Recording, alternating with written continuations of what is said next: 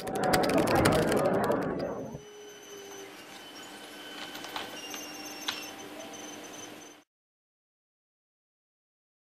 everybody, and welcome to part 4 of machine learning for Forex and stock trading analysis. Now that we've seen our data, let's actually talk about our goals. What do we want to do here? Generally with machine learning, everything's going to boil down to actually machine classification. So with quant analysis, generally the first few things that you're taught are these quote-unquote patterns, right? Head, shoulders, teacup, whatever else silly names that they've got. There's tons of these patterns though, right?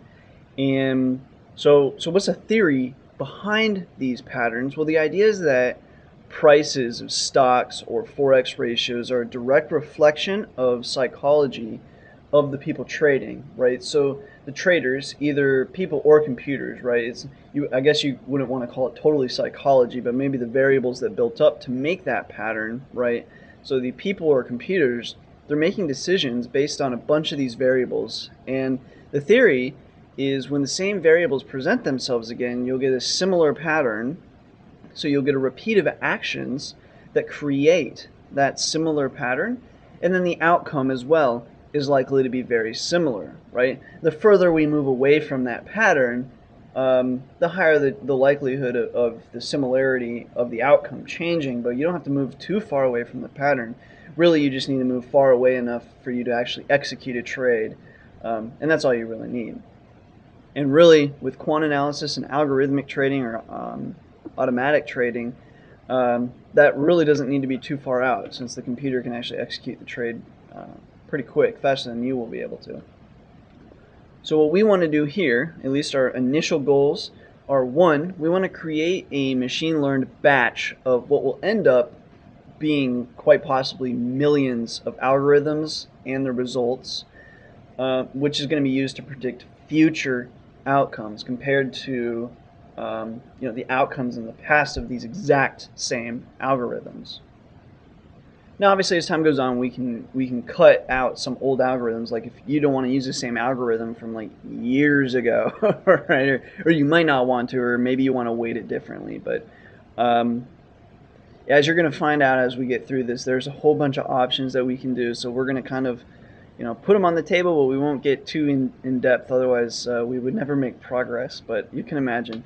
Anyway, two, what we want to do is actually test this basic theory, right? So the beauty of machine learning is this notion of what's called data snooping, right? So data snooping is basically like making new inferences after looking at your data.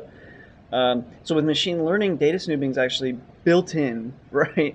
And so on the outset, if you don't really look too in depth into what machine learning is actually doing, you might actually accuse it of, well, that's just machine learning, and that's no good, right? But what you're missing is that data snooping is not only built in, but it's actually accounted for, right? It's really great, right? So our whole system here is really built on the inference of pattern recognition, not the algorithms itself. So if patterns change to new data, that's actually already built in and is done by programming that's done before we've even seen the results, right? So this allows researchers to actually get the best of both worlds, right, while avoiding some of the pitfalls of data snooping.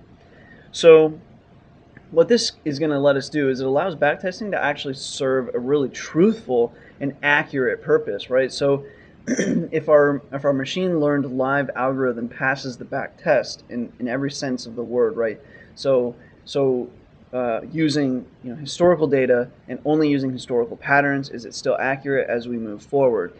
And if the answer to that is actually yes, then it's highly likely to continue performing well in the future as well, because it's actually the machine learned patterns that are paying out, not the exact pattern as it were, that is profitable at the time. So really, it's confirming the hypothesis, right? So we have an actual reason why we think this might work. We're going to put it into action, and if it does confirm, then it actually confirms the hypothesis. So that's what we're really looking for. Unlike finding some sort of mathematical equation for no reason, you just kind of kept flipping around variables until you found one and back testing it, and holy moly, we got great results. This is going to make me bank. Well, no, that's unlikely. So So with that, what we're going to do is take a range of data in succession, and to start, we're going to keep it really simple, and so simple that it literally will be stupid, but we're going to do it. And what we're going to do is create a pattern with that data. So in this sense, and the reason why I say it's stupid is we're going to use a range of 10. And don't forget, we're using tick data. So a range of 10 in this tick data is really most likely to be less than 10 seconds of a time frame. But most people aren't going to have bid-ask tick data. They're going to have more like bar data, right? So open, high, low, close data, and it might be for 1 minute open, high, low, close, something like that. But not everyone's going to have this bid-ask tick data. But if you pay for it, you can actually get that data streaming. But anyway, beside the point. So it's going to probably turn out to be too short of a range, but luckily something like this. Same thing with percent similarity, which we'll find out way later on. And even, yes, the time length. All of this stuff can be machine learned to find the best of everything at the time, right? And again, it's not data snooping. It's built into the machine. There's no new programming that will take effect. It will just continue and continuously not only find the best patterns, but it will find the best length of pattern to care about, how long of a time frame do we care, and how similar will we require these patterns. And not in this video, otherwise we would literally not do anything in this video. Probably a few more videos away, we'll get in a little bit more detail about why that matters, and why, why would we want to find out how close, wouldn't we want like a 100% match of patterns and all this kind of stuff? And no, the answer really is quite firmly no. But anyway, so what we'll do is we're going to take this range of data in succession and create a pattern with it, and the way that we're going to do it is with percent change. Now, we want to normalize the data as best we can, and so that we can use it everywhere, right? So even if the price has changed, that pattern, right? So if you just had a pattern of, let's say, $100, $101, $103, $102, that pattern, if you required it to be like that, wouldn't match the $10, $10.20 or whatever that pattern was I just said, right? It wouldn't match, even though graphically it would be identical. So we want to normalize that data. Now, the preferred method probably to normalize data is to do it logarithmically, but we're not going to do that. We're going to use percent change just to keep it as simple as possible. And the next thing to consider is how we're going to do this percent change. Now, the way that we're going to do it is we're going to do a forward percent change point to point, or from starting point. So this means the longer that the pattern is, the more likely the end is to be less similar than the beginning, but the actual direction and movements of the pattern will be very similar. So this can be useful since some patterns might take more time to react to a movement than others, and we want the build-up, in my opinion, to be most accurate, right?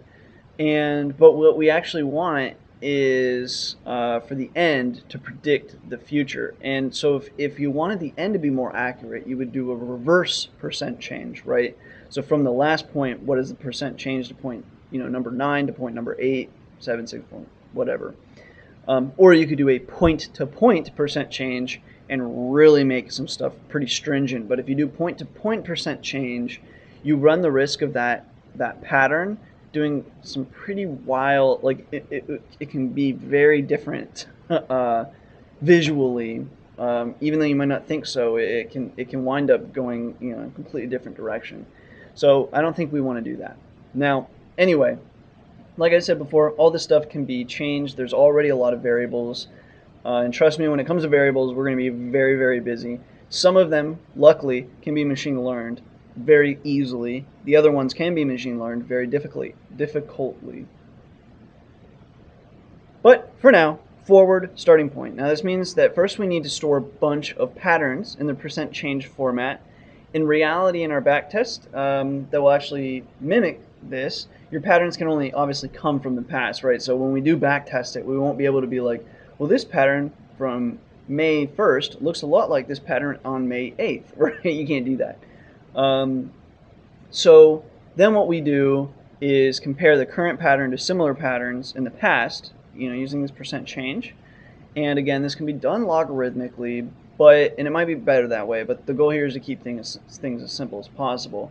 And then what we can do is, when we find similar patterns, we can look at what was the outcome of those similar patterns in the past. So let's actually code something now.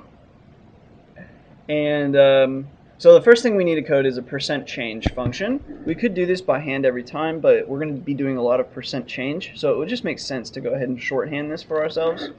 So we'll want to do this. So we're going to define percent change, and in the parameters we're going to say we want a start point and a current point. So from what to what are we going to do percent change to? Oops. And colon down here. Now what we want this function to do is actually return a value. So like if you do like 1 plus 1, that returns a 2. So we want something very similar to that. So like if we were to write out this equation, it would actually do return. So we want this to always return what a mathematical equation in the kind of same manner, right?